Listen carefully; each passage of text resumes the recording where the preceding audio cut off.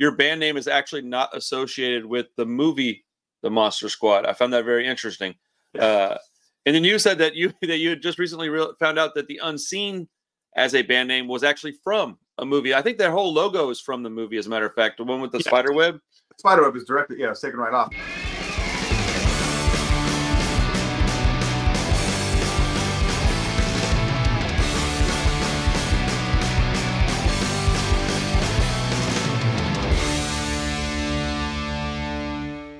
What's up, everybody? How you doing? Welcome back to the Punk Rock Review Podcast. I've got a very special guest, plays drums in Monster Squad. We've got Matthew. Is it, you said Kadi? That's right, Kadi. Remembered it. Woo! My brain was like, almost got him there, bro. No worries. So, yeah, dude, California, 90s, early 2000s, street punk, man. I'm telling you, dude, I'm very excited to talk to you today. How is your afternoon going? It's been good. It's been good. Did some gardening, did some graphic designing. And let's go. Now I'm sitting in my practice space, which is a tough shed. That's what's up, dude. So, graphic design, is that something you do for a regular job, quote unquote? Usually part-time freelance work. I take it if I can get it. We can go into more the bat maybe a little bit later if you want to, but yeah, always been a hobby and sometimes a side job, so yeah, that's what's up. I do a lot of I don't know, artwork. It's mostly cut and paste, old school style stuff that I just can't get myself to not love. So I do a lot of that screen printing things, stuff like that. But heck yeah, dude. So yeah, welcome to the Punk Rock Review Podcast, my friend. So thank you. Thanks for having me. Absolutely. I'm very excited to talk to you, actually. So we had talked a little bit before we got to recording this about the fact that your band name is actually not associated with the movie The Monster Squad. I found that very interesting. And then you said that you had just recently found out that the Unseen as a band name was actually from a movie. I think their whole logo is from the movie, as a matter of fact, the one with the spider web. The spider web is directly, it's taken right off. And I didn't know that until a couple of years ago, and we had gotten into them, I think, when their first record had come out, maybe 98, 99, I forget what year, but quite a long time ago. Yeah. So like 20 years later, see a VHS somewhere, like, oh, I recognize that logo. Oh, didn't know. Oh, is that how you found out? You saw it somewhere and we're like, wait a minute. I just randomly saw the cover of the movie. I don't remember how, but instantly recognized the logo because I know one of us used to have that exact one painted on the back of our jacket. So our singer Phil did. Yeah. So that was kind of funny. Dude, that's awesome. Yeah, I think a lot of folks kind of associate punk rock and horror movies because I mean, look at the Misfits, dude. That's from a horror movie too. So yep, I kind of think of it as a time honored tradition. You take your stuff from horror movies if you can because it's freaking rad. Yeah. So absolutely. I think I was going to ask you earlier, what kind of got you and the rest of your friends into punk rock? What made y'all start a punk rock band? Because we're the same age almost exactly, like within a couple of months. So I remember the 90s very well. What got you guys? What was maybe your entry point? Did you hear some bands you really liked and you just wanted to start a band, or were you just part of a skate scene, or what? Probably all of the above. I mean, sure. I think the guys I'll just say it from like the original 4 members of the band. We were all skaters and rocker kids, with our Sonic Youth and Ministry and Rage Against the Machine t-shirts, stuff like that, right? So you obviously just like anything, you gravitate towards that person, those people. And the junior high that 3 of the 4 first members of the band went to had an area called the Gum Tree, which was just a redwood tree covered in gum. Okay. Pretty gross. That's awesome. It's it was where the rockers hung out, and it was also coincidentally right next to the art class. Okay. So, which a lot of us were, loving art class, and we were very blessed to have a really, really influential art teacher named Wendy Brasher. And this is in junior high, so 7th and 8th grade, 94, 95, 96, depending on, I'm the youngest of the group back then. But how punk happened, I don't know, honestly. I mean, I think it would have happened anyway, but the pivotal moment for me was that actual art teacher handing me her Dead Kennedys records in class that she had. Because and I've talked about this quite a bit, and other things are random because her and I are still friends. We're still very close. Something I'm very fortunate for. But yeah, she would let everyone listen to records in class, the Zeppelins and Elvis Costello. And then one day she's like, yeah, probably shouldn't show these to you, but I think you're gonna like them. And it was Fresh Fruit, and it was another band called Pariah, from Martinez from the early '80s, early mid '80s, and then her Pistols, Nevermind the Bullocks LP. So I guess technically that would be the moment for me specifically. That's awesome. But I think all the four of us and our other friends surrounding us that hung out, that were like not in the band, I guess, but a part of the group. I don't know. We just all kind of found it organically and just would go and look through magazines and look at that album cover. It says that looks cool. You know, we happen to identify with the, you know, kind of the belief system, the politics, the do it yourself mentality, and of course, the appearance was very fun for all of us too. You know, especially in the very beginning. I mean, like, getting to like deck out your own clothes however you wanted to, or painstakingly hand sew your pants yourself. But I mean, like, scrap by scrap. I have a pair of green plaid pants that I still have, that instead of like getting a plan that you could easily probably get from a fabric store, it's like, I'm just going to figure this out and lay it out. Right. And, you know, pin it together and duct tape it and then hand sew it. And, you know, but it was fun. It was like a learning process. The whole thing has been a giant learning process, and of like self-discovery and trying just to like remind yourself that you can do any of these things yourself, you know. But not absolutely. Sure, but you know, yeah, it just was like a very unique moment where there was a gaggle of kids from, we'll say, the two sides of town where we grew up in Vacaville, California, and we all just kind of happened to be getting into the same thing on different sides of town. And then at some point we met in the middle and became friends. And then the group grew, our tribe grew, if you will. And then we had each other to lean on. So there was like, we kind of didn't have a choice, honestly, because it was a very small group of people that looked like us in that town. And it was definitely a point where you would still get, you know, like physically and verbally like fucked with by people that shouldn't fuck with you. Like, you know, right. Authority figures, people twice your age, you know. So yeah, but I remember that vividly too. 25-year-olds beating the crap out of me at 13. I'm like, what did I do to you, man? They're like, stupid nerd, calling me, you know, homosexual slurs and stuff. Yep. Yeah. It's not fun when you're just like trying to walk the Jack in the Box to get a jumbo jack and 2 tacos for $2, bro. Man, that's how I know we're definitely the same age. Yeah, and a truck pulls over and calls you all sorts of things. You're like, man, you have a beard. I barely have pubes. Right? But like, you know, like, this is so nuts, but it was what it was, you know? That's awesome. I remember, so you said something that, man, we have a lot of weird, like, little similarities and parallels with our life, man. It's not quite handing me the LPs, but I have a very distinct memory of being in like 10th grade. I was probably like 16. And I remember I was the only kid that really liked what I liked. But I remember in my art class, my teacher telling me, hey, we're going to recreate a famous painting. And I remember sitting down and I had chosen Starry Night. And she said, you can only do 3 colors. And I said, oh, man. So I chose red, white, and blue. And I remember painting the whole thing with like all these weird, like, I don't know, man, anti-governmental stuff. I chose red, white, and blue on purpose. But I was listening to Dead Kennedy's Bedtime for Democracy. I'm not even a huge Dead Kennedys fan, but I was listening to that in a Discman, and I was like painting this painting, and then she really liked mine, and she put it in the hallway, and the principal took her down because I'm from like Cypress, Texas, dude, a little like redneck, like, yeah, it was like Northwest Houston, and but Dead Kennedys was a early, you know, entry point for me as well. I think the 90s is interesting as a whole because you mentioned you had Ministry, Rage, all this stuff on your shirts, right? I think that's kind of happening again now, but other than that, the only time I can think of that being a thing is the 90s, where you just had the alternative crowd. And I think that Nirvana was probably to thank for a lot of that because they had to bridge the gap between like industrial metal, alternative to punk and ska and all that stuff. So I think 90s was, we all kind of liked a little bit of everything, whether they want to admit it or not. All I ever liked was punk. Nah, bro. No, you probably like. I mean, and I've told folks about this too, especially, I don't know if they're interested to hear this, you know, like,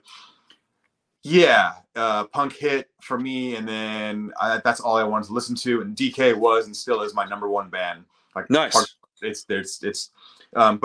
You know, sometime in, I'm going to guess, late 8th grade or probably 9th grade, when I probably started ordering records. I don't remember, but I got rid of all that stuff. All my Nirvana CDs, all my 9 Inch Nails, Soundgarden, anything that wasn't a, you know, loud, fast, hardcore punk rock band. But I did the same. And then three years later, by like 11th grade or 12th grade, I was rebuying all that stuff back. Oh no, I just think it's part of insecurities, man. Yeah, I just think it's part of the process, and I don't think I ever felt like I truly didn't like that stuff. It's just my brain was I was just ready to soak up this whole new, actually old, because everything I was buying, most of the times, weren't current bands. And when that happens, that's a whole other conversation of like getting into current bands versus just following legacy bands. You know, I got over that, and it's like, wait, I still like In Utero is still one of the best records of all time, and I'll fight to the death over that. You know, so started buying all that stuff back.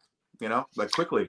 And I've got some stuff in my record collection that I just kind of laugh when I look at it, because I'm like, man, I remember when I used to be embarrassed by this record. Like I'll give you a couple of examples. Alanis Morissette, Jagged Little Pill. Yeah, that is a really, really good album though. Like that album is front to back really great music, and if you can listen to that, you might be able to learn something from it and write a really great punk song. So like, you know, punk rockers are very weird people by nature. I think we have these weird little things. Well, I think like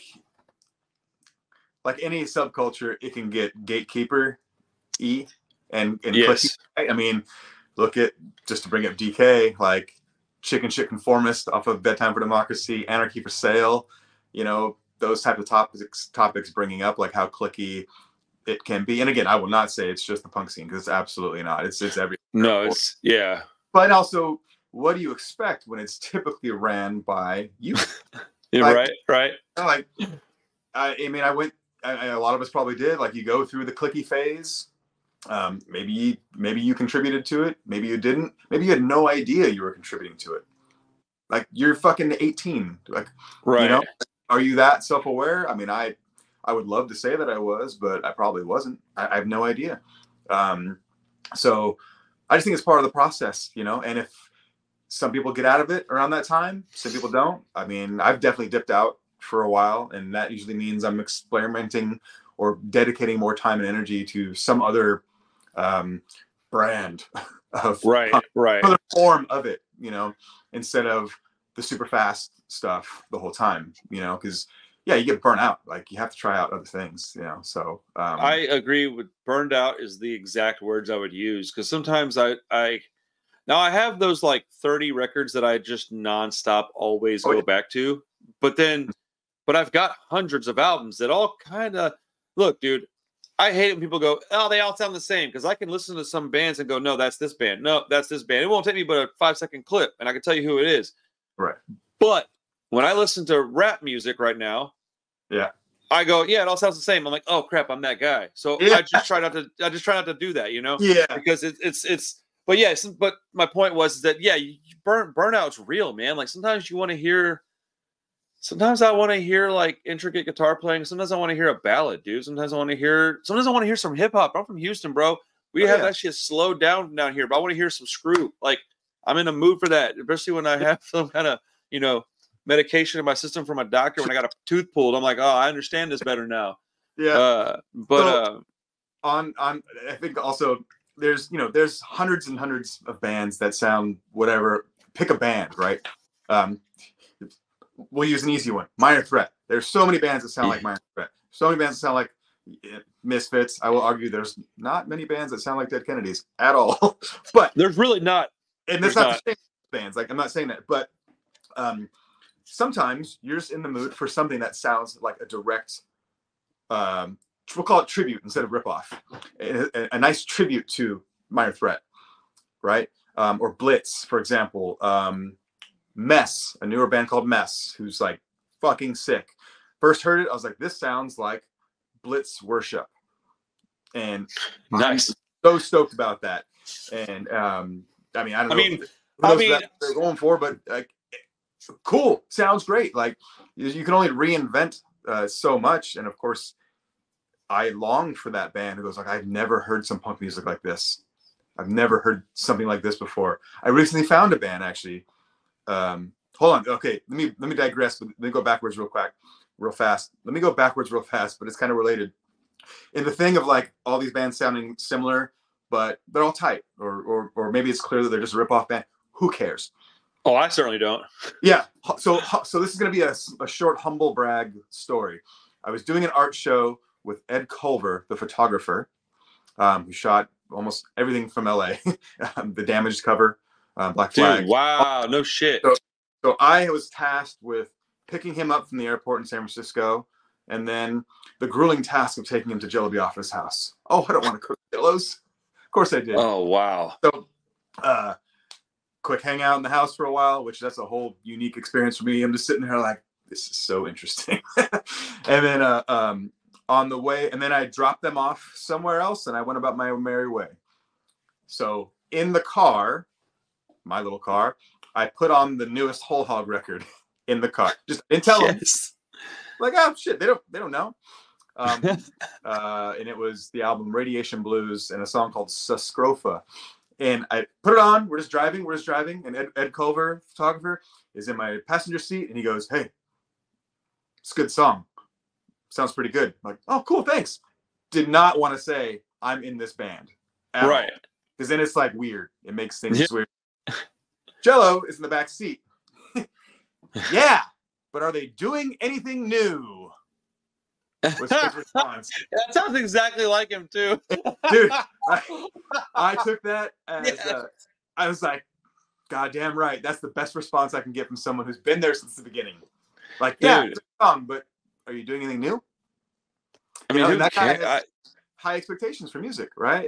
Yeah, but it's kind of like, dude, chill. Like, chill, man. But dude, I love that response so much. But dude. On the next record we put out called Dystopian Reality, on the A side, the Run Out Groove on the vinyl, I was going to not tell anybody and just do this. I was going to have it carved out like, you know, hey, I like this song, whatever. And then put Ed Culver's initials or E. Culver. And then on the B side, I was going to put, but are they doing anything new? JB. Dude. I didn't do it. I wish I would have, but, you know. That's a really great story, kind of a deep cut inside. That's a really great story, though. I love that is exactly what I want to hear from guests on this podcast, is like cool stuff like that, because I would have never heard that if I didn't talk to you in person. Jello Biafra is an interesting character. I haven't met him but one time, and it was a long time ago, and he was doing like if I'm not mistaken, he wasn't even performing music. I think he was doing like a spoken word thing or something. Or was that Rollins? I can't remember. I'm pretty sure it was Jello, though. I know Henry Rollins did that too, but I'm almost certain it was Jello. And he was very, he was cool with me. He was a very interesting fellow. But I can't imagine picking that dude up and driving that guy around. It's probably, again, like the cheesy cliche thing to say is like, you know, 14-year-old me when I got into the band would have never thought I'm A, at his house, B, that I'm dropping him off at his friend for dinner. Right. I mean, but that is, you know, like, this is one of the cool things. Like, this is art and punk, or art and music. Like, I was there because of, it's just through the networking of friends and growing the community and being around and, you know, contributing most importantly. And then, it was just all right. Weird. So this pales in comparison to that. Like, this is nowhere. I'm not the one up you guy. I'm the one down you guy. So my cool story is this. So I had a comic book shop, as I told you earlier. And, I had talked to Lars Fredriksson, who is my favorite band, is Rancid. And so I'm like, talking to him on Instagram about buying some stuff from him, right? And it just ends up being this like long thread of back and forth. And he goes, "Hey man, can I just call you?" And I was like, "Yeah, sure." And so I'm like, "Whatever, dude. Like, yeah, sure. Here's my phone number, buddy." I go right back to work, and I'm like, da da da. Phone rings. I'm like, it says California, and I was like, there ain't no way this is Lars. Fun Stuff Comics. Hey, what's up, man? It's Lars. I was like, you gotta be fucking kidding me, dude. I'm like. And he's so like nice and cordial and regular. And he was talking to me about Yu-Gi-Oh cards with his kids, bro. He was such a rad dude.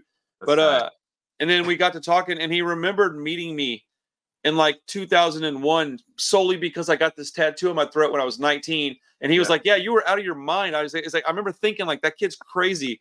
And he's like, "Yeah, you never got that covered up." And I'm, "Nah, bro, hell no." But talking to that dude was pretty cool on the phone. It was very interesting. But we Monster Squad had played a festival that our friends from the Whiskey Rebels had organized called Death or Glory. I'm guessing it was 06 or something like that. And he had came up. I wasn't at the merch table, but I think our guitar player was, and he'd come up and like bought one of our CDs. Nice. He bought, and I remember our guitar player feeling weird about it. Like it was one of those weird moments of, this is tight. This is also a situation where a lot of folks would just go, "It's cool, you can just have it," and give it to him for free, you know? Yeah. Who he is, you know, and that stuff happens, right? He's like, I don't know what to do, but I sold him a CD. Okay, bye. Okay, that's cool. Hey, I think it's cooler that he bought it and then he wasn't like a prick about it. He was just like, all right, whatever. Shit, I mean, that's what I came to do, is buy it.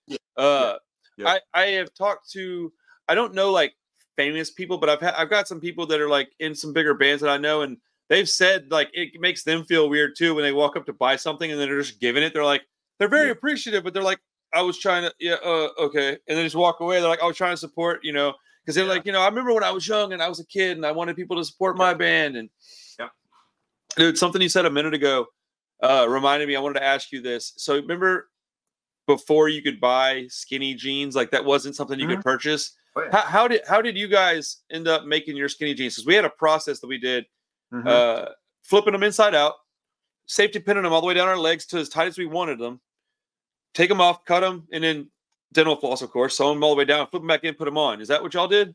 Well, it's not me personally. We did the outside first, which was the wrong way to do it.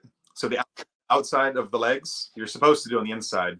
We did them on the inside. Yeah.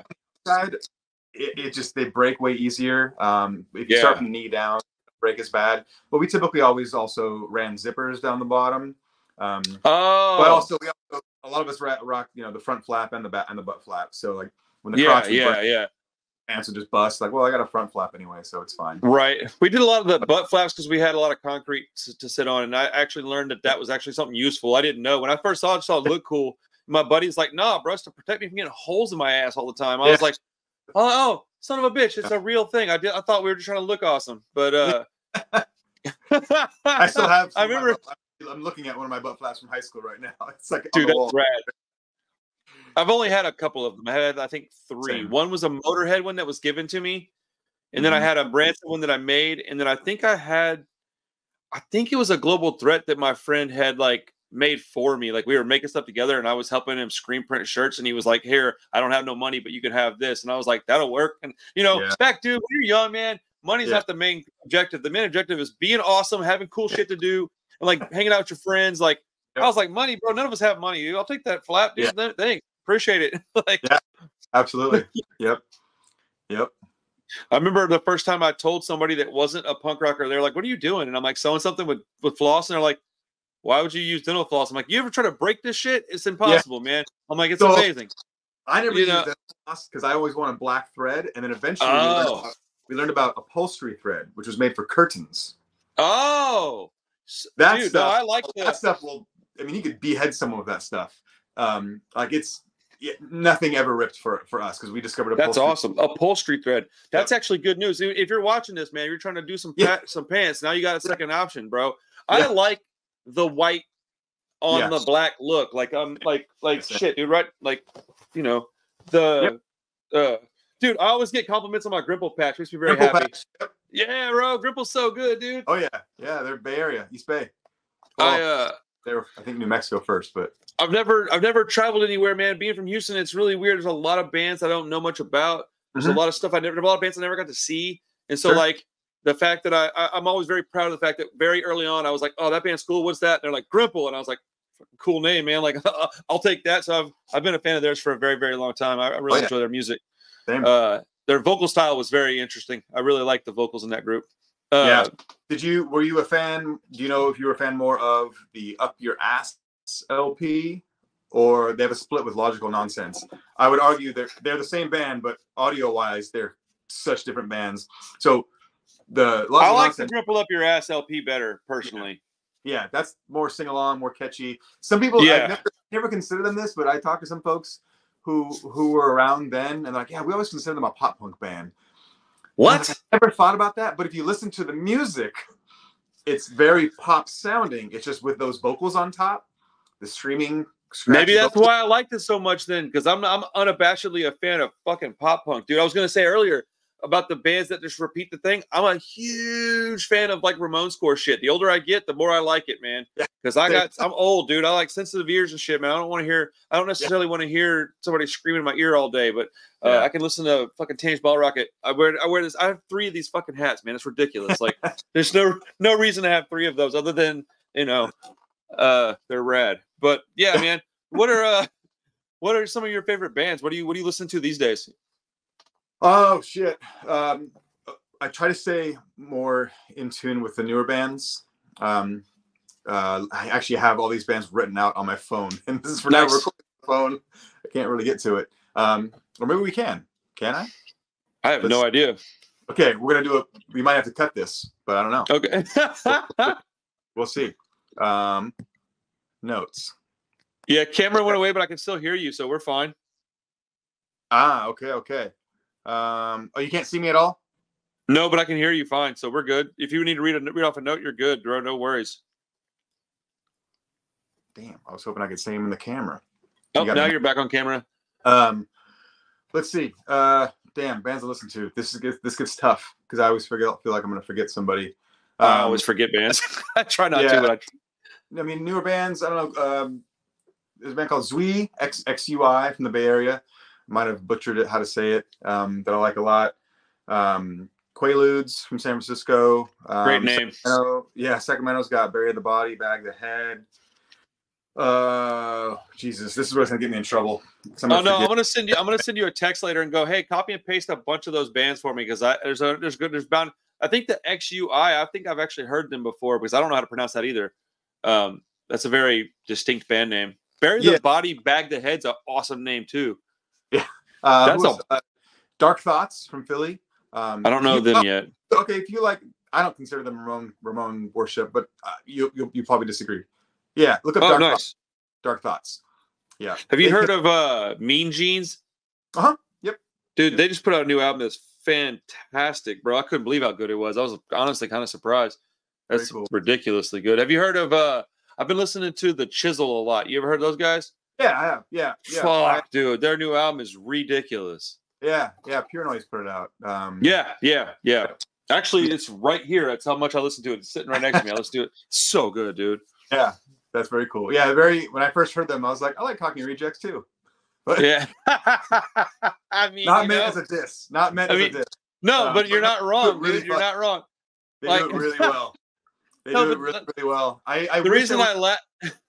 No, they played at a small bar in San Francisco, and I just didn't go. Yeah, I mean, I live. It would have been a couple-hour drive each way, and I was like, yeah, I'm not up for the drive, so I didn't go. And I'm amazed at how big they've gotten. Like, no, they've gotten huge, dude. Yeah. The reason I was laughing so hard is because when I do a lot of record reviews on this channel, man, and I was like, I didn't say the Cockney Rejects, but I definitely thought of that band. But I was like, man, it sounds like Dropkick Murphys and Blood for Blood, like kind of mixed together, like early old Dropkick, like UK82 stuff, whatever. We'll just go that direction. We'll put, fuck it, Coxbar and meets Blood for Blood. And I really enjoy their new record a lot, though. But that was funny because I do that a lot where I'll hear a new band and go, yeah, I like so and so too.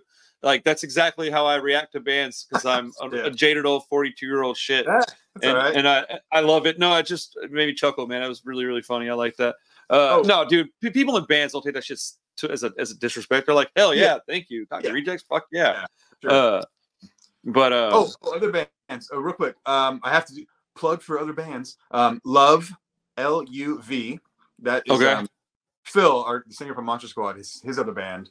Nice.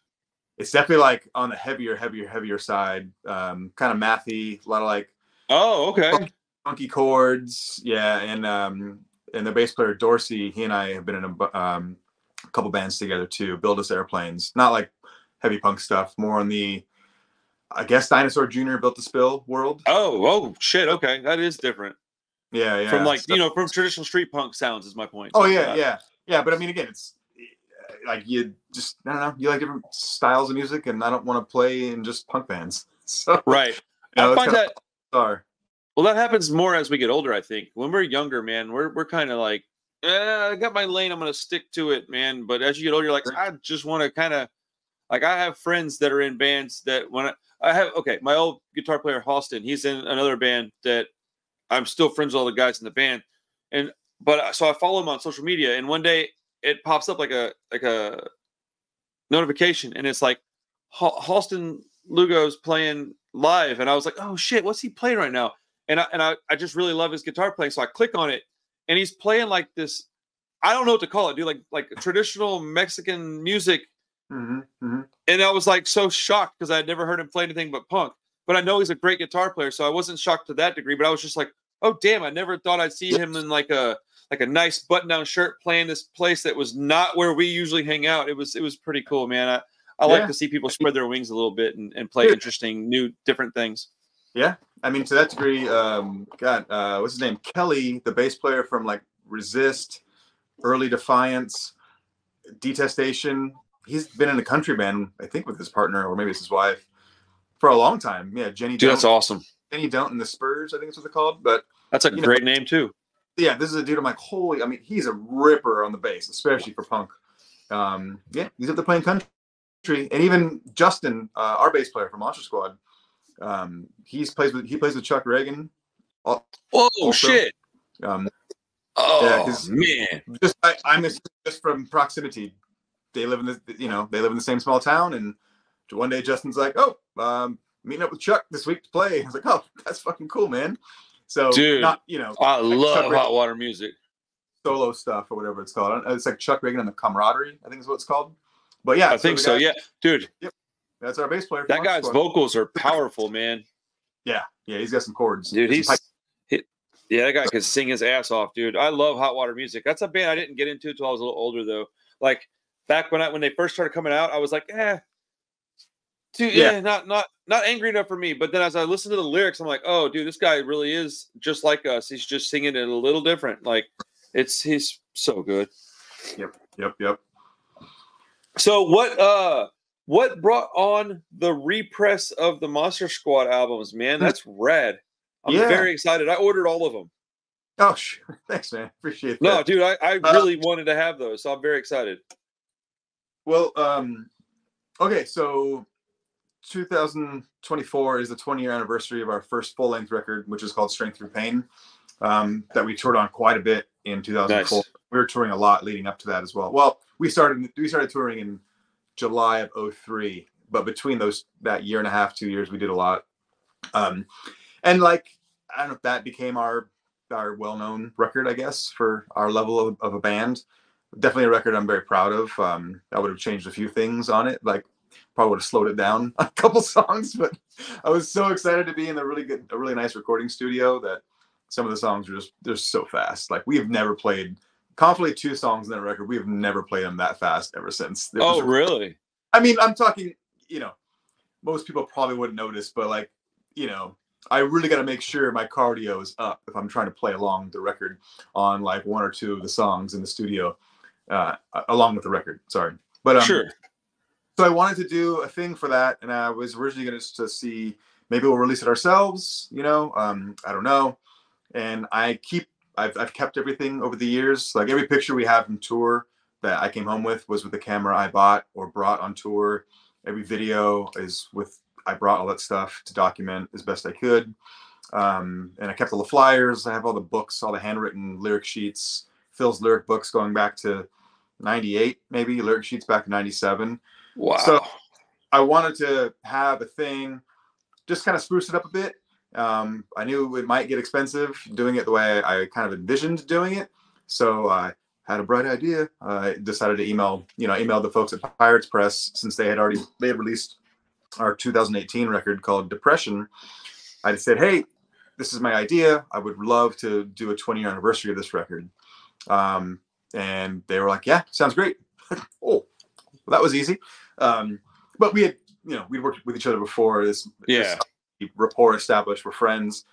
But then I decided to say, would you be interested in reissuing almost our entire back catalog as well?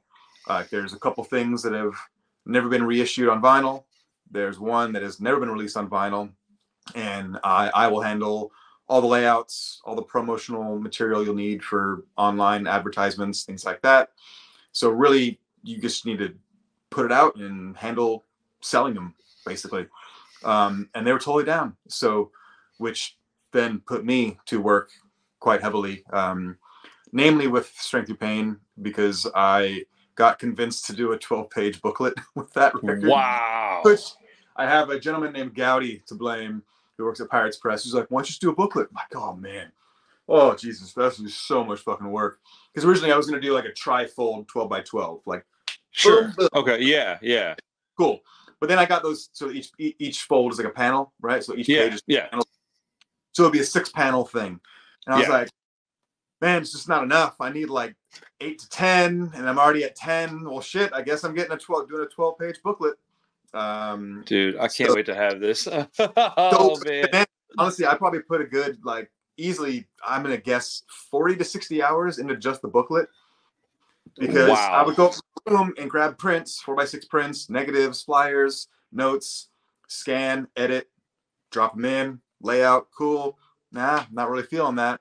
Or I would get so sold on the fact that I was done, like this design work is done, send it to a couple trusted people who I know share a similar design eye and will tell me straight up. They're like, yeah, 3 of these pages are just not very good. This last one is very just blah. I was like, cool.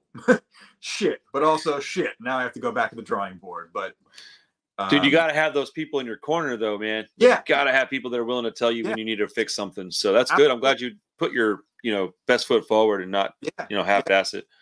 So it was just cool, man. Like, I mean, and having Pirates do it, they want to make things just really, really cool as best you can. And it was kind of a like it was kind of a do whatever you want. Like, meaning include whatever you want with this release, like, which is a freedom. It's great to have that freedom, but also it made me go, oh, I can do whatever I want, which made me think too much a little bit. And I had to reel myself in, to be like, okay, I'm not going to change the artwork on Strength Through Pain. I did put a different band photo on the back, fix some grammar errors. Again, it's like every pressing that there's new grammar errors. Or I decide I want to finally capitalize the beginning of each lyric where I didn't in the past, and little things. Oof. And then that's a lot of work, though. Yeah, and then we added a 2-song flexi, which has the song "Strength Through Pain" was written by the first 4 members of the band, primarily by our first guitar player Dave, who at some point had left the band, and then we kind of like stopped playing that version for whatever reason, and eventually we just like, we had what is now the song "Strength Through Pain," but no lyrics. And I think Phil just pulled out the lyric sheet for the old "Strength Through Pain" and just changed the words around a little bit. And so there's 2 different versions of that song. Hell yeah. And sadly, I don't have a good recording of the first 4 members playing that. I have a live recording, but it's not like it was recorded at the college station, UC Davis, KDVS radio station. But I do have a version of the song recorded at the local community college with the second lineup, which is when that member Dave had left the band. And that recording sounds cool it's really shitty sounding, so it sounds kind of cool way. If that makes any sense, right? That's a real thing. Yeah. So that flexi disc, I included a song that's on a compilation only called "Won't Conform," which was definitely our first track with a holy shit, this guy can play bass line. Like it's Matt Freeman vibes all over it, 100%. Yo, and this is our man. That guy's and our bass player at that time, his name is Richie. He sings in that band Build Us Airplanes, the ones the diner style band that I mentioned earlier. Yeah. So he played bass in Monster Squad, and he was like our 3rd bass player, maybe only for about a year or 2. But he played bass on that song "Won't Conform," and I think I have it on our Bandcamp page. It's not on Spotify or any other streaming platform. But that song is such a fucking ripper. But we could just never pull it off live that well. Some songs don't translate live as well, and that's one we always felt didn't translate live that well. Dude, that's interesting. Sorry, I didn't mean to cut you off. No. I mean that's really kind of it. So that's what I was just buttoning this up real quick. That flexi, has that song "Won't Conform," has an original version of "Strength Through Pain," the first version of it, has a giant 18 by 24 poster, plus the 12 booklet. I have it right here, but yeah, I don't know. Yeah, covered. No, Cool. that's amazing, bro. Like you should absolutely be stoked about that. Yeah, I mean, well, this is something to be proud of. Wow. and That's incredible. stuff. Tribute to our late great friend Bobby, who we lost last year. Oh, On the damn. back. I'm sorry, brother. Yeah. So, yeah. That's awesome. I was just so excited to see. A lot of folks don't know about Pirates Press is that they actually manufacture the records. So them telling you that hey, do whatever you want, even makes more sense because they have the ability to be able to just produce it at a much lower cost than say I could do. So, Right. I mean, that's if I was going to call anybody, if I had a band, I was going to try to get somebody to help me out. It would be them. I would be like, hey, you know, a bunch of my friends. Any chance you could help me with this? Like, I've done a lot of work with those guys, and I'm trying to do an LP right now, and I'm going through them to make it. So, Cool. very nervous about that. So, yeah, it can be a very painful process, to be honest. Like, well, it's just so as a customer or even as like a band, it's like, you know, it's a lot of work just to get it going. It's expensive, but it's like it's kind of one of those things I tell people with tattoos, man. I'm like, look, dude, I've been getting tattooed for 23 years, 24 years almost. You get what you pay for and you pay for what you get. It's the same across every single industry. If you want good shit, you have to pay for it. And I would prefer to just have my stuff look good. If I get stuck with a higher price tag at the end of the day, at least I know when people buy my things, they're like, yeah, this is really nice. Like, that's what I want to hear. Yeah, I really like this. Okay, good. Yeah. I'm happy. So, I'm very excited. Yeah, thanks, man. Appreciate it. Yeah, so we're doing 5 12-inch records with them this year. So there's an EP that we released on CD, burnt CDs only, in the year 2000, which was the year I'm assuming you as well graduated high school. Well, was supposed to. But no, did not. Okay. Yeah. I was a shithead. I was a hooligan, bro. Yeah, no worries. But yeah, I was definitely supposed to. Yeah. There's a 6-song we had done back then called Not For Them, which was like with the second lineup of the band, which basically means like, you know, our first guitar player Dave left and Jay, who we have had ever since, joined the band. And you know, it was all burnt CDs and Kinko's photocopied covers. And that like EP, I didn't really realize it until I was redoing that layout for the current vinyl version. That like that EP really like kind of set the tone for the topics we would discuss as a band, which basically just translated to, you know, feelings of anxiety, depression, things like that. And of course, like overcoming things, knowing that you have the ability and power to overcome, you know, whatever challenges you're faced with in life. Yeah, you know, like, I don't think we really realized it back then, but like, yeah, there was a song, it's called Pressure, and it's on Strength Through Pain also. But that was the first time we wrote a song where it's like dealing with the pressures of everyday life. And it's the topic that many bands sing about, but I think it took many releases to realize like, oh, we have a 7-inch called Anxiety, an album called Strength Through Pain, which is definitely an overcoming all those things / a kind of a breakup record, to be honest. And then a record called Depression. It's like, so we're trying to talk about these things, man, you know, but I mean, you probably remember this as well as I do, man. In the 90s, that stuff was still looked at as like weaknesses. Like you'd go and talk to your folks and be like, man, I'm having this problem at school. Like, okay, if my mom had known when I was in high school what I was dealing with, and it wasn't for her, it wasn't a lack of her trying to figure it out. She was stuck in a no dad around situation. She had to work a bunch. But if I had been able to articulate my thoughts and my school had taken it seriously, who knows, man, maybe I would have graduated. Like, who knows, dude? Like I'm bright, man. I'm smart, but I don't learn the same way as other kids do. I can't read a book and bro, I got memory issues. I'm not going to get into that, but I got memory issues, bro. And like, I can't read a book and learn anything. I have to learn shit by doing it with my hands and like repeating the process a bunch. When I first started working for Alamo Draft House, I was 41 years old, 40, maybe 40. I've been there a while. A grown ass man. And I had to take in when they put me in the front bar, I had to learn all the concierge duties, like to do ticket sales and stuff, just in case we were slow. They're like, we'll cut them. You get a higher dollar an hour rate plus your tip pay.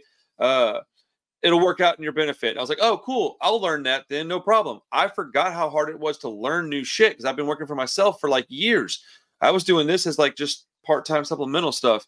And dude, I was almost embarrassed. I had to bring like a photocopied, laminated, step-by-step process to do refunds, ticket exchange, like seat changes, and one other thing. I don't remember. The two major ones were refunds and then the seat changes, though, because my wife had to help me because I couldn't do it for the life of me. I couldn't, and I would get like overwhelmed at work. And as a grown-ass man, I would be like, man, I'm about to quit this job. I don't need this shit anyways, dude. Like, I can't deal with this. It's freaking me out. Like, so I, back when we were kids, man, that stuff was like, oh, stop. And I got an autistic child, dude. Like, it's tough for me to like not repeat the things that I was told when I was a kid. Like, it's not an excuse. Well, it's not an excuse, but it's also a real thing. We have to deal with it. Like, yeah.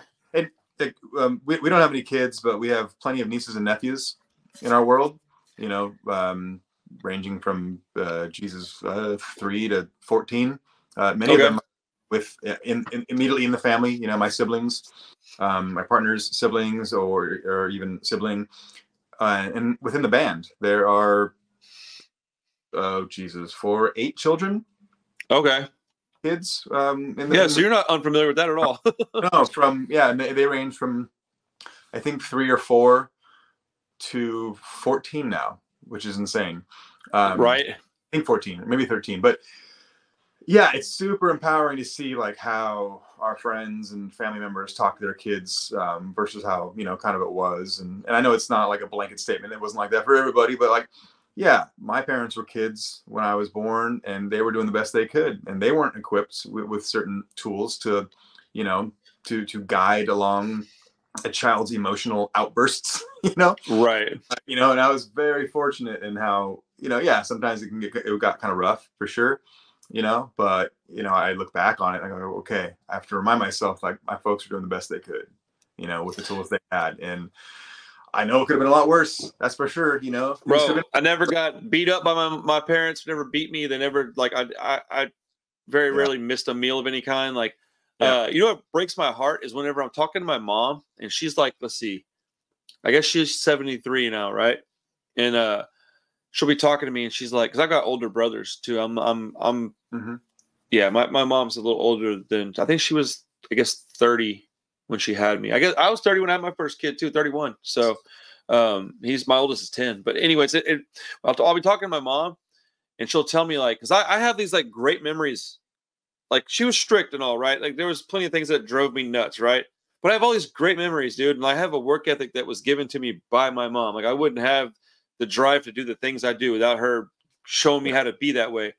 And she's like, man, I'm so sorry. I tried so hard. I'm so sorry. I'm like, man, sorry for what, man? You remember Darren? And she's like, yeah. I'm like, his dad beat him all the time. You remember Jeremy? His dad beat him all the time. I'm like, bro, we're sorry for what, man? You tried. Like, it's better to try than you didn't, you know?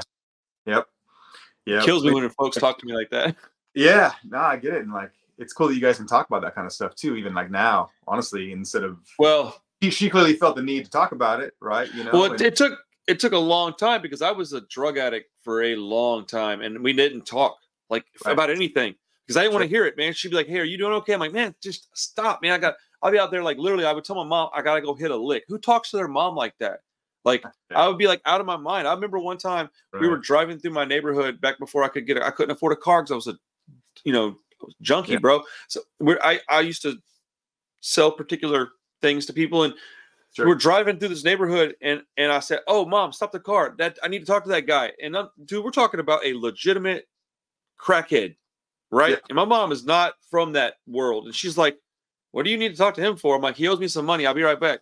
In front of my mom, I beat the shit out of this guy. Damn. And like took his shoes, took his money, put it in my pocket, threw his shoes on top of a building where he couldn't get them back, and told him if I ever saw him again, I'd kill him in front of my mom. Yeah. Like, bro, not proud of that. Like, that's right. So, for a long time, I wouldn't even talk to her about anything, bro. I got back in the car. I remember very clearly. I got back in the car and she was just like driving like this. And I was just looking out the window. Like, I wouldn't even look at her. I think I was ashamed of myself probably.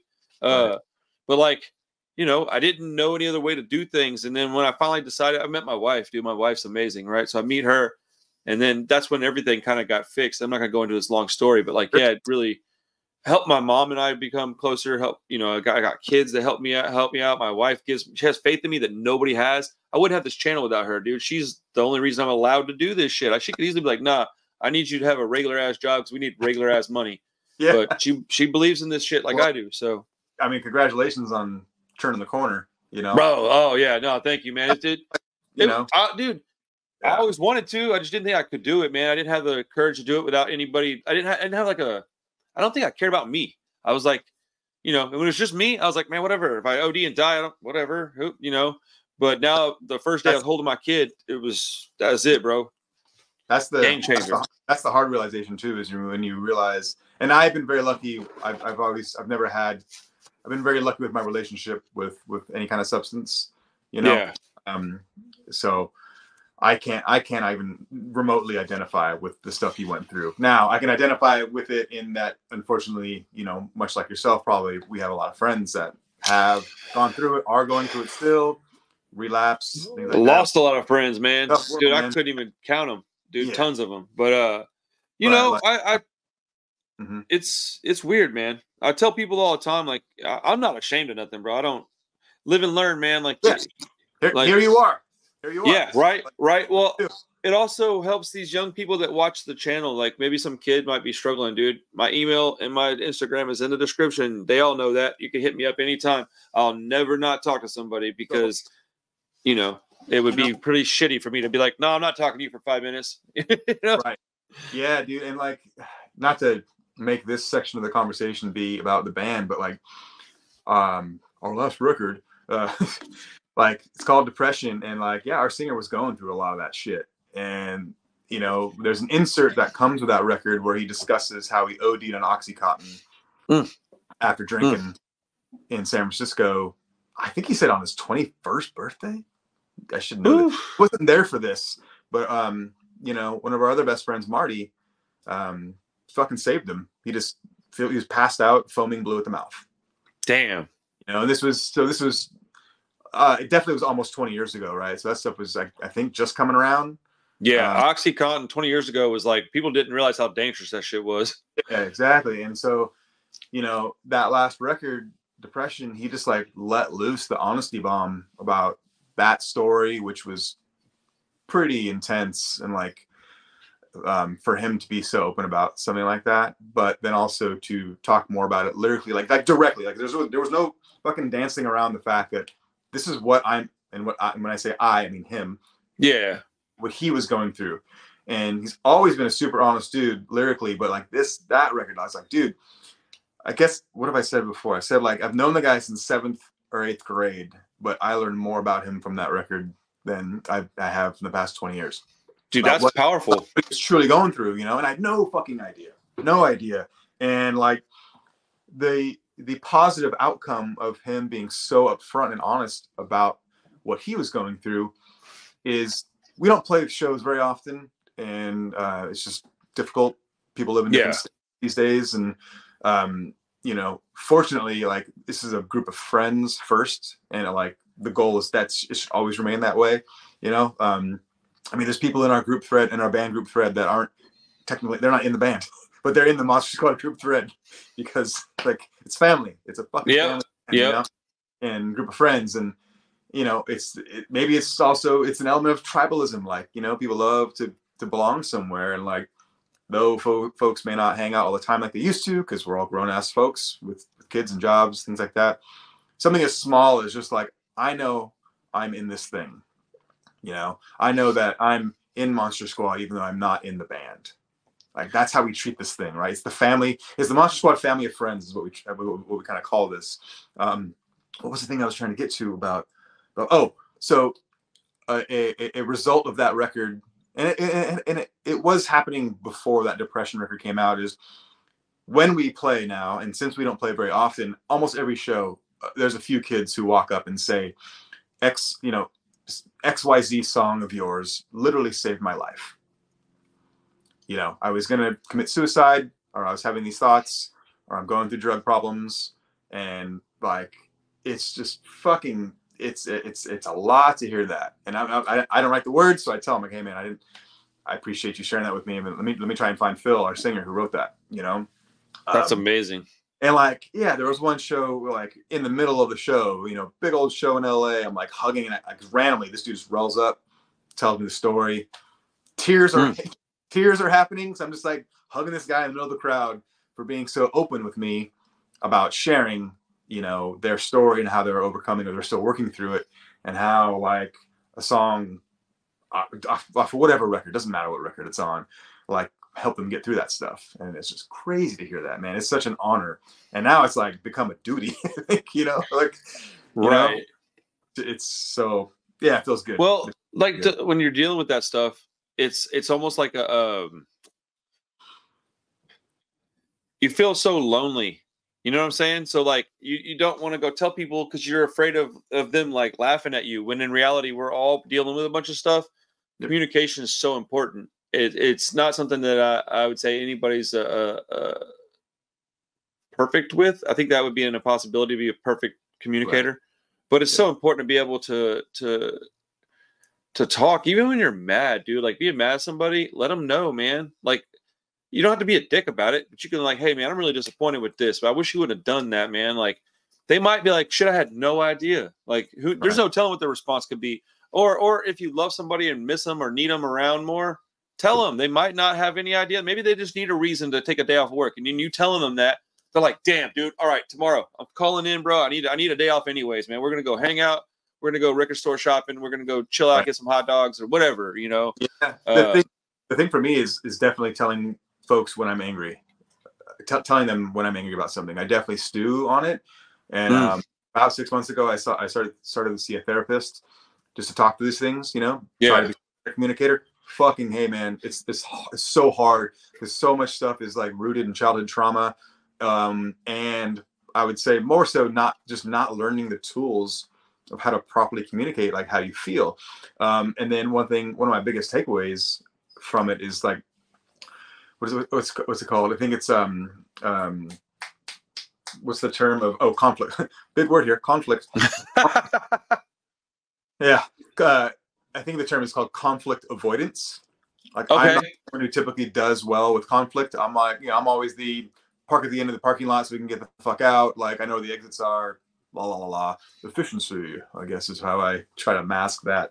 But no, a lot of it's like honestly conflict avoidance. Like I don't want to get into some shit with people, you know, even if it's family, friends, partner, you know, and the humongous downside to that, there's many, but it's like when a person tries to avoid conflict because they don't want to get into it, they don't want to deal with it, they don't feel prepared, they don't have the tools for it, but then what happens? That conflict avoidance is now bubbling and simmering inside of that person, and then one day, bing, it's gonna snap. Right. The person, they're gonna be like, what are you talking about? I had no idea you felt this way. So I am creating my own suffering by not telling somebody how I am bothered by something. I wholeheartedly agree with that. And that sucks. It's not fair to anybody, especially oneself. Like, you know? Right. Especially not fair to you. Like, yeah. And it's like, honestly, you know, it's just funny how like, man, I consider myself quite an open book about like stuff I've gone through in life, but man, it's still so hard for me to tell anybody. Like, I didn't like how you did XYZ. It made me feel like shit, or you, whatever it might be. Like, it's so hard for me to do it. It really is. But then when you do it, you realize, oh, cool. Yeah, like you said, that person maybe had no idea, zero, that what they had done bothered you. I used to be a people pleaser type, so I never wanted to tell people because I was trying to like, I was never popular. I was never like the cool kid. Even when I got into the punk rock scene, I still wasn't the cool guy. Like I was just like another punk rock kid. So I've always been like trying to make sure that like, I don't want to ruffle feathers, man. I don't need to be getting kicked out of my own group of people. And so it took a long time. I was probably a father by the time I realized, oh, that's not how you should be operating, man. You need to be able to stand up for yourself, A, but B, just dude, like talk to folks, man. Yeah, I'm married to an introvert, so it's interesting. I am not that way. I am very talkative. So, yeah, you know, our communication is borderline hilarious, to be honest, but it's a thing sometimes, man. So Yeah. you said you guys don't get to play a lot of live shows because you're not in the same area all the time. What are the plans in the near future? Do you have any plans because you have these re-releases coming out? Right. Is there any plans for a tour of any kind or anything like that? Or you try to maybe hit a couple of festivals? Yeah, I mean, the goal for this year was definitely to do, well, the goals were hopefully like some kind of, maybe go back down to Southern California. It would be great to go back to Europe. We could have made it happen last year. We were going to go to, we're going to go to Argentina? I forget. Colombia. We got like a cool offer in Colombia, but we just couldn't make it happen. Damn. I mean, I'm so grateful that someone would even think to fly us out to some other country. But right. The only thing that's on the books right now is on April 20th. We're playing at Gilman in Berkeley, let's go. Yeah, which was our home venue for a long time, and we have a good, very grateful history of doing really well there. We'll see how it goes now. I mean, that was when we were filling that room on a regular basis. That was like 2004 to like 2009, 2010 or so. But the coolest thing about this, so the goal was to set up our own show later this year. That was always on the books. Like, okay, this record's being Strength of Pain's coming out. Well, 5 records are coming out again. We should do a big Gilman show. Then our friend at Destroy Art said, hey, The Pist is coming out from the East Coast. And The Pist is a band we all got into in the 90s that we still love, and hugely influential band for us. You wouldn't really tell by the way we sound and they sound, but The Pist. So that's it. That enough said. The Pist, ideas are bulletproof. Yeah, dude, they're very good. Yeah, the new record they have is called The Pist is Risen, and you would have thought it came out like 2 years after their last record, which was in like 95. So that's ridiculous. That being said, yeah, exactly. So that being said, I was like, shit, man, like, hey guys, I know we're gonna do a Gilman show later on this year, but like the Pist are playing on the 20th at Gilman. Do we want to do it? Everyone's like, yeah, we should do that. So we kind of expedited the process, if you will. So we're doing one show, April 20th at Gilman. That will be the record re-release for the Not For Them 12-inch EP, Strength Through Pain. Hell yeah. And then a newer pressing of Depression, the last record, will be available. Okay. And we got that slightly remastered and slightly different nerdy artwork changes that almost no one's gonna know. Dude, I love it. So, but right now the plans are we just nailed this down, and by nail it down, I really mean we finally all agreed on a weekend. Right. Hey, that's the hard part.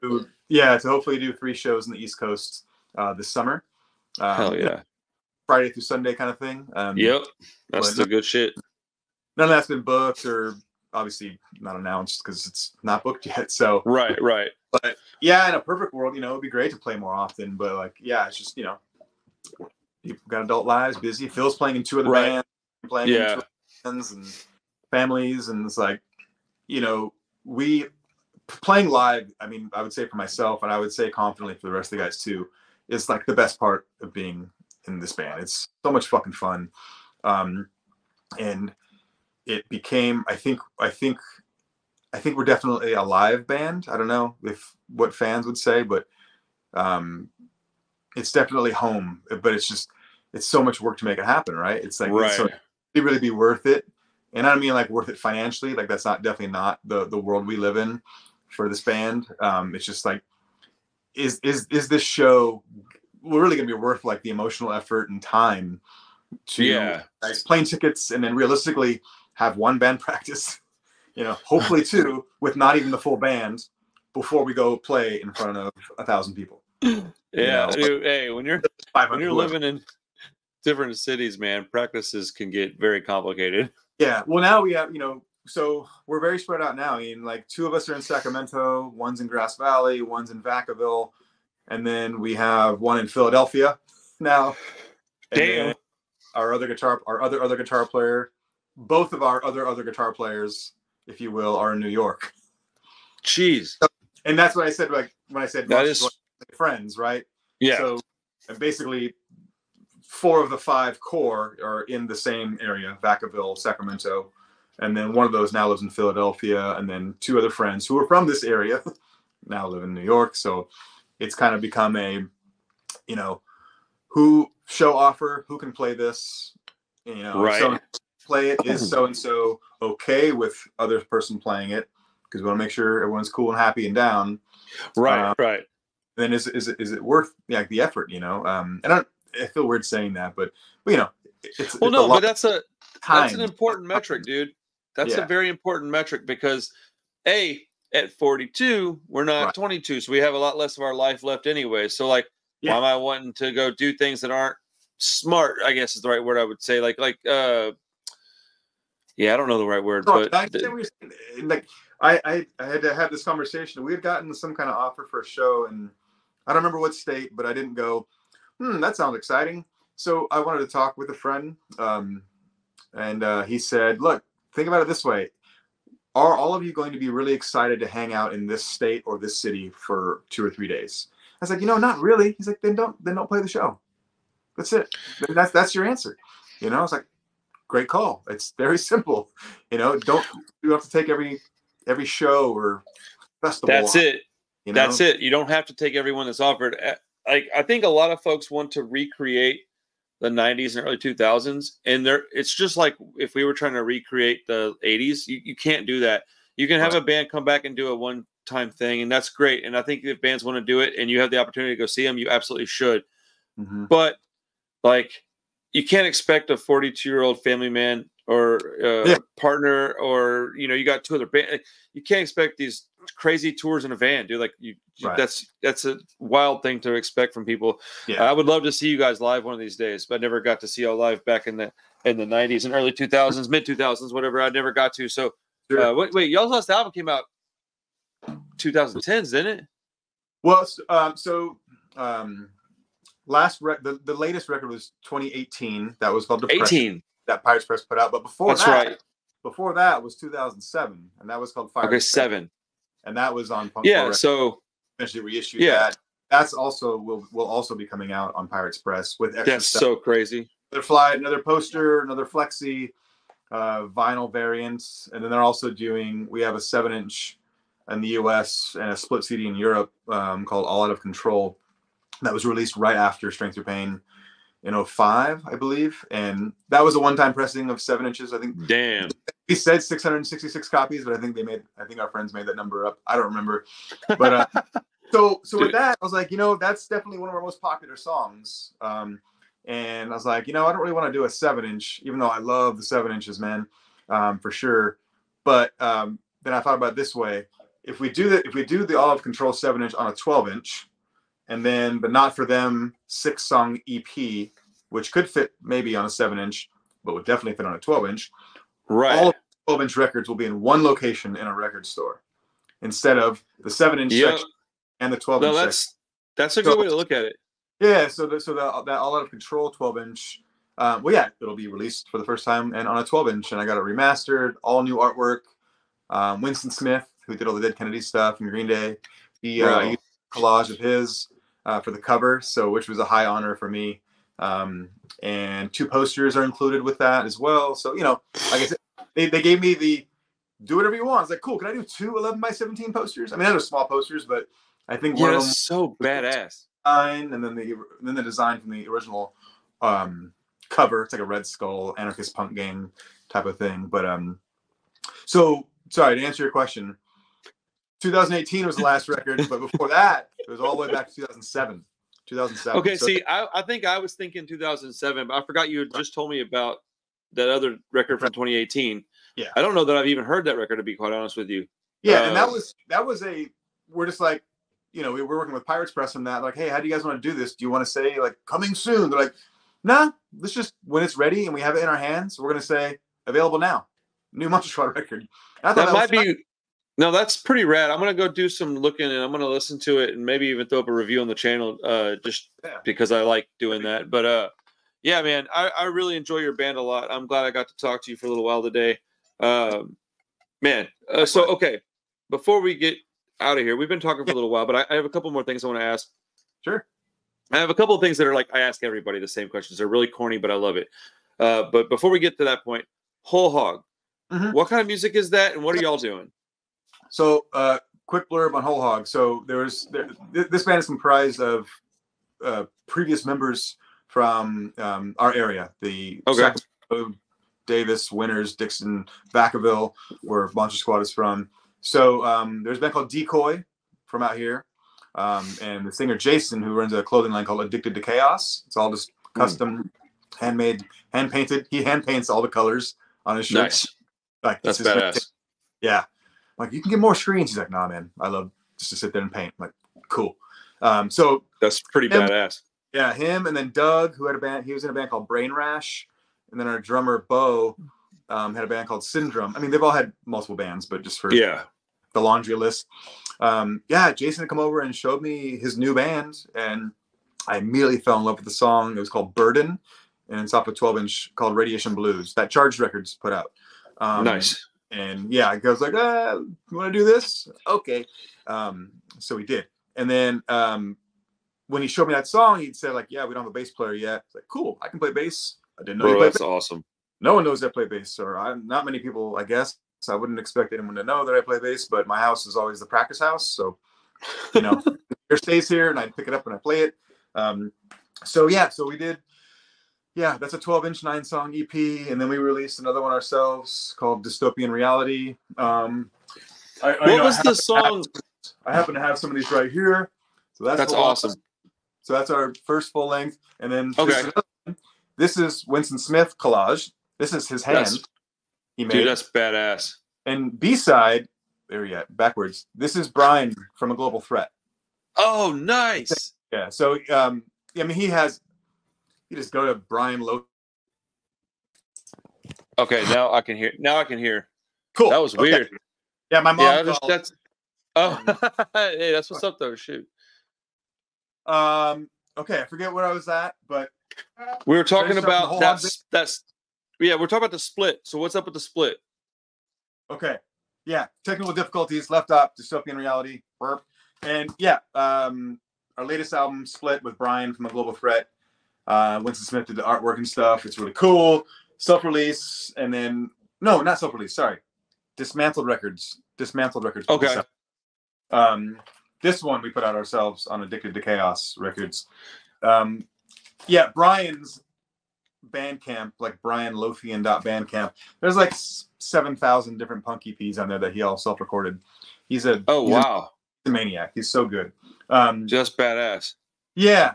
So Whole Hog, I don't know. I play bass in the band. It's like super fun. My first time not playing drums for a band.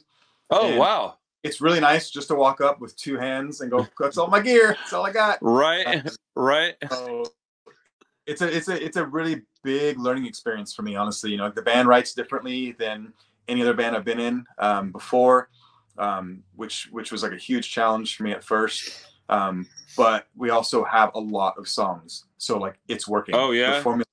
Well, this is either like a 9-song EP, a 14-song one. This is 5, and we already have like 6 to 10, floating around in the iPhone voice memos somewhere. That's badass. What was the song that you were talking about that really grabbed your attention when they first showed it to you?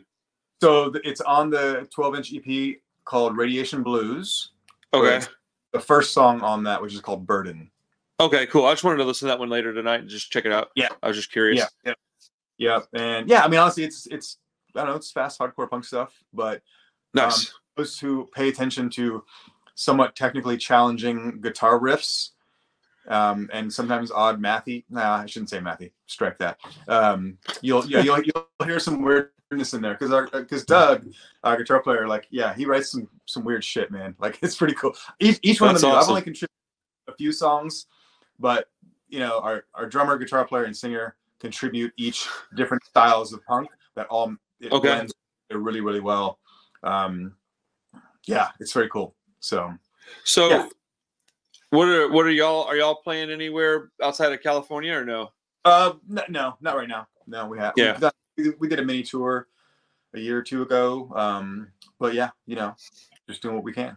Definitely. That's local. What's up, though. We play Sacramento. We play Sacramento too much. Okay. That's fun though, man. I was just curious, man. I find it interesting. I've always thought of myself as somebody that was like, I was kind of stuck down here, quote unquote. and couldn't. But I think a lot of folks are kind of stuck where they're at. They don't have the ability to just go do things. And you always think of these bands as like, oh, of course they can go tour. They're from California, and it's like that's not really the case anymore, especially not at our age. Yeah. Yeah, and like even to that point, you know, when Monster Squad stopped touring in, I want to say it was 2010, 2009, like I would say that our genre, sub-genre, whatever the hell you want to call it, I mean, I don't know. To be honest, I've never understood why we're considered a street punk band, if I'm being really honest here, but that's the really? Yeah, I just always consider us a punk hardcore band. Yeah, but yeah, I should pay more attention to, I guess, the bands we're playing with, because we are a street punk band. But again, that's me. That's me. That's me, right? There's something I'm missing. I mean, there's all these little boxes that we're put into, man. I mean, really, it's all punk, right? It's either punk or it's not punk. Yeah. You know. Yeah. But but around that like 2010 realm, yeah, the bands in our world were definitely touring less. You know, it's just like I remember when I think either Crumb Bums or Starving Wolves had come through after we had decided to stop touring, and they're like, man, it's getting real. It's hard. You know, the less turnouts are smaller. Gas was crazy, but now gas is probably double than it was back then. But ultimately, I don't know. Yeah, make a choice. Do what you can. You know. Right. Yeah. Do what you can. That's the right answer. Do what you can do, and either you're fortunate enough to live around a band you really like and you can go see them sometimes, or you're not. I'm always great. Like I'm stoked that you're putting the records out so I can get those because that's what I can get. So I want that. And, you know, I think everybody should be, you know, I'm not trying to be a prick. You should be grateful for what you got, man. If you can get, really, dude, podcasting has opened it up to where you can at least hear from your musicians. The YouTube, you can see live shows sometimes. Like it's not the same, of course, but it's pretty cool to be able to at least see some of the stuff that you want to see. I don't know, man. I think we're pretty fortunate if I was to, you know. You have to keep your options open and just be down to explore different things. Like, so I bought a ticket so the OCs are one of my favorite bands, and I'd seen them live a bunch of times, but they did one of those like streaming shows. You know, it was set up in a cool old warehouse. The lighting was awesome. They clearly had some nice long lenses, and I felt super weird. I was like, "Hey, babe, I bought tickets for the OCs. We're just gonna sit on the couch and watch it." That is pretty interesting. You know, it's like it is what it is. I guess I don't. You know, they're not playing in Sacramento, and this looks cool. Let's try this out, you know? Yeah, I'd rather be there taking photographs, you know, but to experience it makes sense. It was cool. Every time I go to I'm the guy that walk around with the camera on a stick, try to take pictures and crap at shows. I love doing that stuff. Dude. So I shoot shows a lot. Photography is one of my things. So I'm the guy who will hop on stage for a half a second and hop right off, and hopefully no one yells at me to get that shot. That's awesome. Dude, that's badass, man. Yeah. I don't have the courage to just hop on stage like that. I wish I did. The OCs, it's an interesting band for you to really like a lot. Not that you shouldn't, but I was introduced to them like 6-7 months ago at a record store down here in Houston. This guy was like, "Hey man, you might like this band." What was the album called that he got me listening to? It was I think it was a more recent album. Yeah. Hold on, I'll tell you what it was. It was a black cover with some white artwork with Rudimentary and Peanut cover on it. Yes. Yeah. So that's definitely their most straightforward kind of punk sounding record. A Foul Form. Yep. So that band came into my life because I was working in San Francisco, and some of the folks I was working with. So this is like 2009, 2010, and they were, you know, similar but different, completely different lineup at that point. And I just did not like the recordings. They were very lo-fi, garage, not like fuzzy, distorted garage, but like I was like, yeah, the recording's okay. But then I saw the live show, and then a few of the friends who were like, specifically my friend Amy, she was like, "See, I told you." I was like, it was the live show for me. And check this out. I know we're running on time here, but nah, bro, I'm chilling. I just don't want to keep you all night.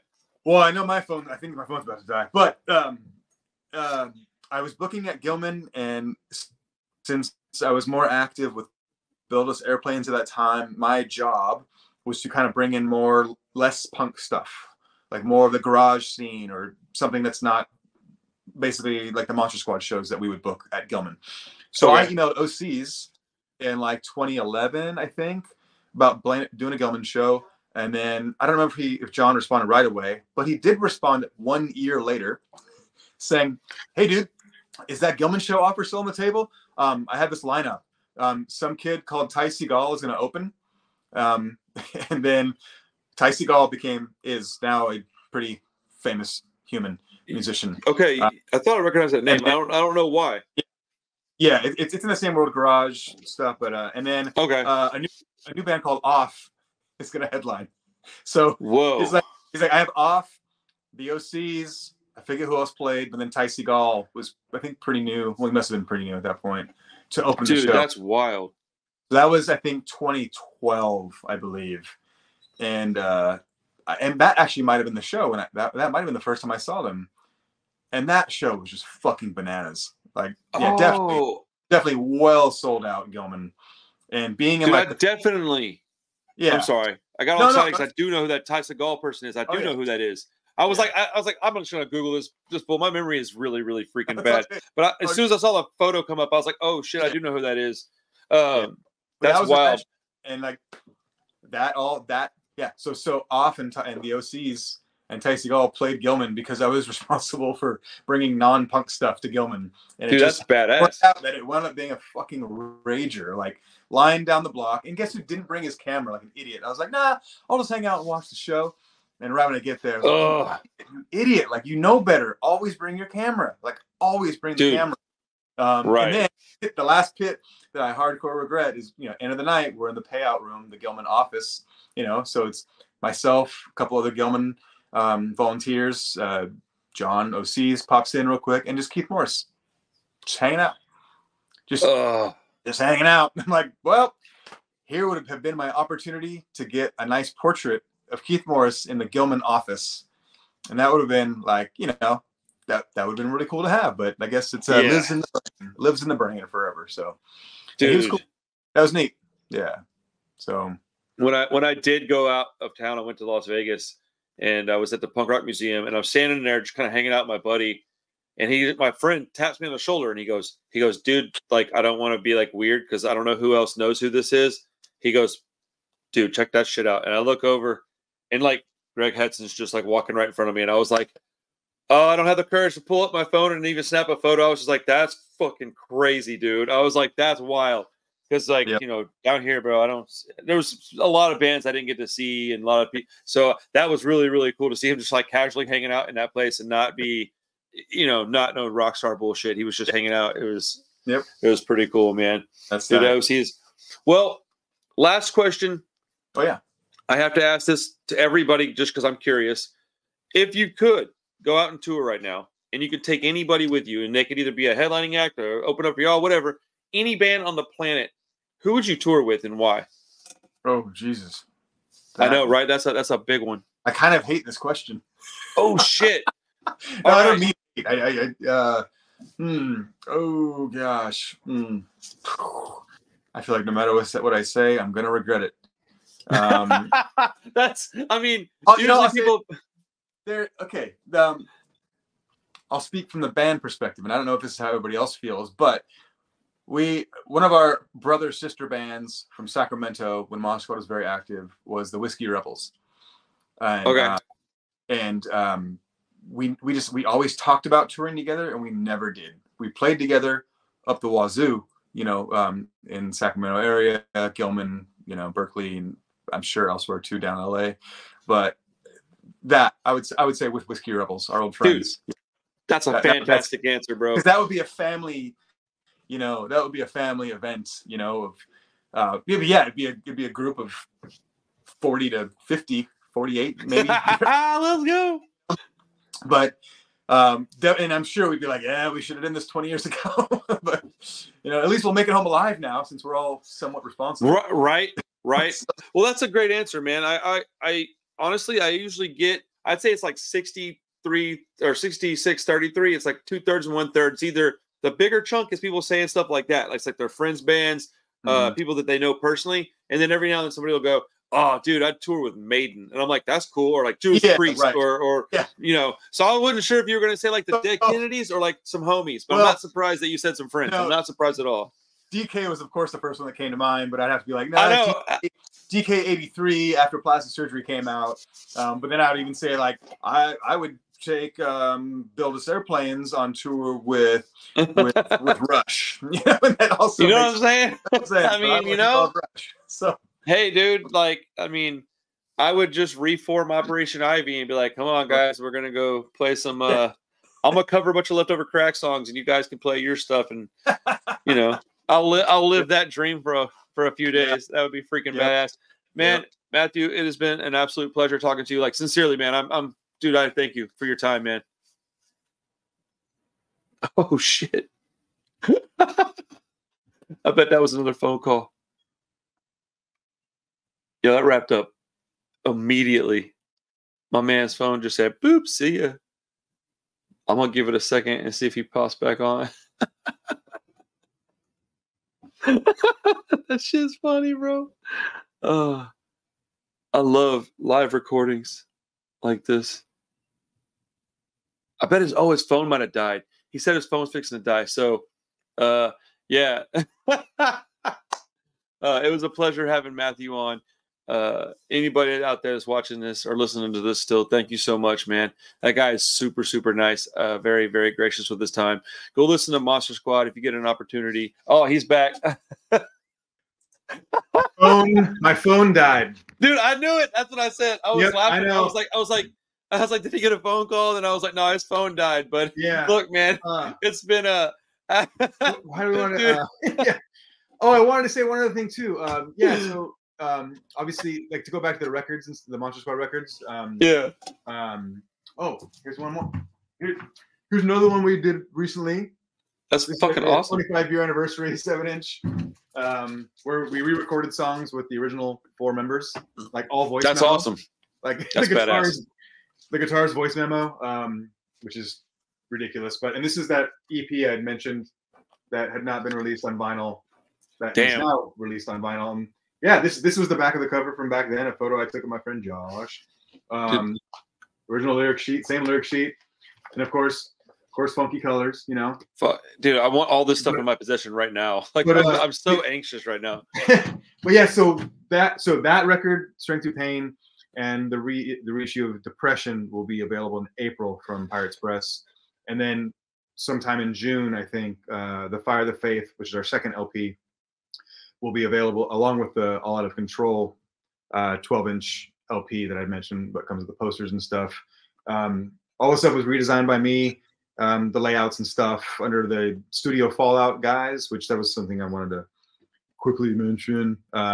It's a Studio Fallout's a design studio / venue that like an art space that I have with Winston Smith. And our friend Hank and Rita used to be a part of a thing called Destroy Art. And of course, Winston's wife, Chick, is our operations queen. But to like kind of touch earlier on how like it's really cool when you meet someone who you appreciate and respect their art, and then you become friends. Like, that happened in my weird world, and now we have a creative design studio together. That's amazing. So just I still don't believe it, but so on all these layouts, I changed even the old records. I said, whereas before it would have said, layout by Matthew Kadi. Now it's layout by Matthew Kadi at Studio Fallout. So, hell yeah. No, I put it in there. Dude, I'm on this video I'm working on for this band. It's definitely going to say video by Knife Crime Apparel, because I want my Knife Crime Apparel logo on there. Because that's what I associate with me, is that, not necessarily my name. I'm like, I want Knife Crime Apparel's shit on there somewhere. 31 Records on there somewhere. Yeah. Like, dude, you have to do that. Like in like the booklet on Strength Through Pain, the 12-page booklet. My girlfriend Rochelle was giving me good feedback on it, and she's like, "So where does it say credits for you on here?" Like, it doesn't. It's like, well, why? Like, you don't want to give yourself credit for you've been in here for 40 hours. I was like, nah, it's fine. I feel kind of weird doing dude, that. She was absolutely right. It was stupid of me to not.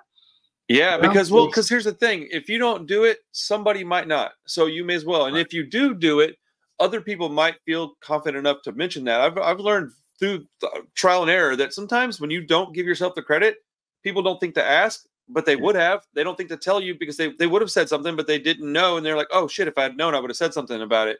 And, I've also learned from working with bands that if you do stuff for them, they want you to put your name on that somewhere. They're like, no.